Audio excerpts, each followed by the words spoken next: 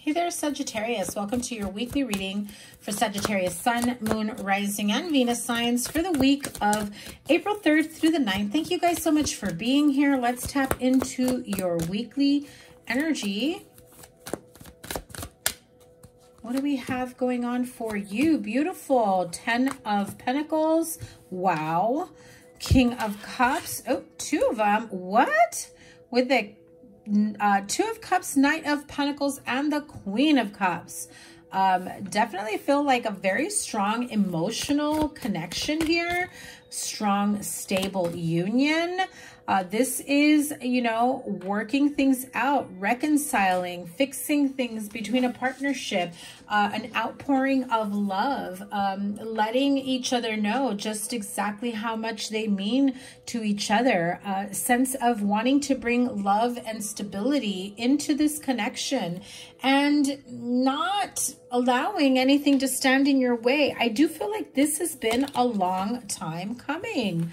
Beautiful new beginnings in this relationship. I do feel like for some of you, if there's been, you know, ups and downs off and on, you know, with this connection, wanting to bring some sort of stability, I do feel like there is a sense of relief is what I'm hearing. A sense of relief and emotional relief. And I know this is going to sound weird, but I just feel like somebody here feels a sense of emotional relief where they haven't had any fights. They haven't had any disagreements. Everyone's been on their best behavior is how I heard it. But I definitely feel as though this has been a long time coming, right?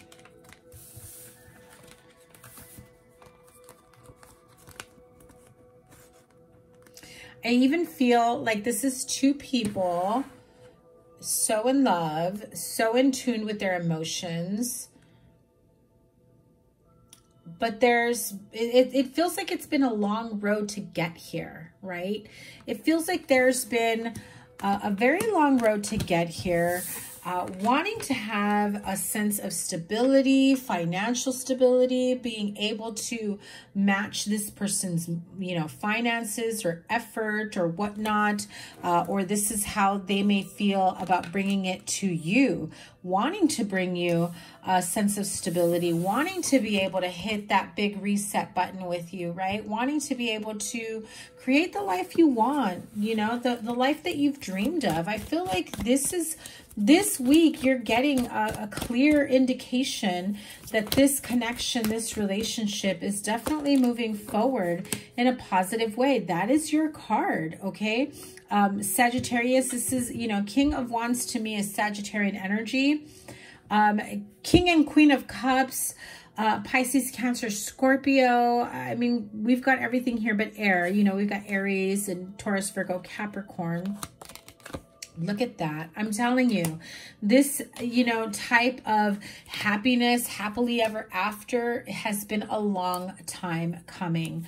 Whatever you're doing, you know, keep on doing. Whatever has been working, you've got to continue working towards, you know, building and rebuilding and continuously growing this connection. I do feel like there have been some heavy burdens for you in the past. And although some of you may be worried that this is just a fleeting moment of happiness, I feel like some of you are just waiting for like the other shoe to fall, right? Waiting for something to fall apart, waiting for somebody to snap, waiting for somebody. I feel like there's a lot of love here for you, Sagittarius. The question is are you open and willing to receiving? This is that energy that I was just describing, the Hanged Man, of waiting for the other shoe to drop. Is at any moment this going to fall apart? Do I run with it? Do I feel safe and secure with it? See? I feel like the more you think about like this is too good to be true, it's not going to last, then you're just manifesting the heartache, the stagnancy, you know, the not allowing this to unfold into what it is that you truly want for yourself, right? So what's the problem here? What are you so afraid of? What's the block here? The relationship not working out. Yeah, look at that. Ugh, I'm feeling like some of you, sorry I had to get that out. Some of you are just like, we're good 1 minute. And then I feel like I can't. And then I feel like I'm always messing up, like I'm not appreciated, like I'm not loved, like the person that I'm dealing with feels like, you know, a false person, like they're happy-go-lucky, all in love with me one moment, and then the next moment they can't stand me. And I feel like they have you in this sense of despair, or you may have them in this energy of despair.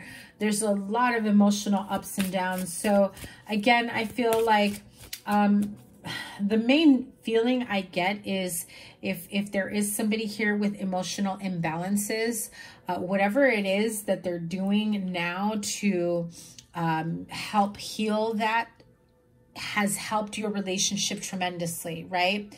So if somebody does have these emotional imbalances or mental health issues that need medication for it, and no, I'm not a doctor, I'm just saying if they've already started on that path, you've noticed a significant difference. Your relationship feels a lot stronger.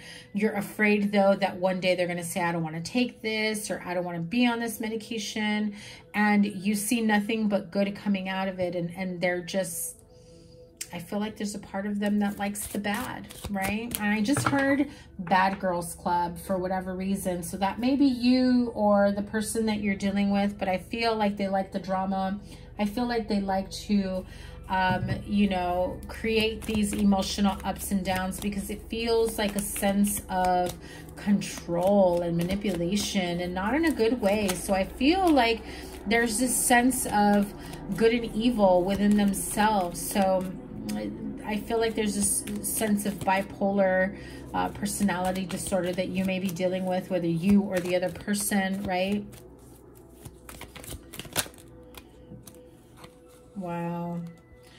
The Fool, Three of Wands, and the Ten of Swords. It's like, is this beautiful energy going to continue on? Is it going to move forward with us? Is it just only going to ending, right? Is this only going to end up, you know, falling apart and going back to what we had before, right? One more card.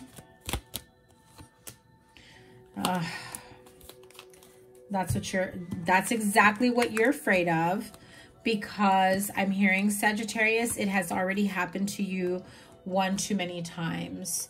Whatever is going on with your partner, maybe this is you, remember, general reading, whether they're on medication, whether they've made lifestyle changes, whether they are seeking therapy, counseling. I just feel like there's this sense of healing that has helped them, whether mind, body, soul, spirit, but I feel like you're enjoying the moment. However, you know that it's too good to be true to be long term, and you're waiting for the other shoe to drop. And I feel like the way things are right now, they are so good. You are so, like, you feel like you're in alignment with how things should be, but a part of you is afraid for that to end. Okay, now if you are single, know that you do have somebody coming in offering you a very strong and stable commitment. But again, I feel like some of you have been through some tough relationships and connections that have, you know, put you through the ringer, that when you come across a really good partner or a really good connection, or someone who's, you know, stable enough to offer you everything that you're worthy and deserving of, somebody who's loving and caring and stable and emotional, and, you know, whatever it is that you want for yourself, fill in the blank. I feel like a part of you is like, this is too good to be true. It's so hard for you to accept or believe. And then it makes you feel like this person is fake. They're false. They're lying to you. They're saying all the right things because they're just going to use me. They're just going to take advantage of me. They're just going to take my money. They're just going to mistreat me anyway. They're going to be like all the rest, right? but you're setting yourself up for that type of failure, okay? The more energy, you know, that you focus into it in that sense, the more you end up manifesting exactly what you are thinking is going to happen, okay?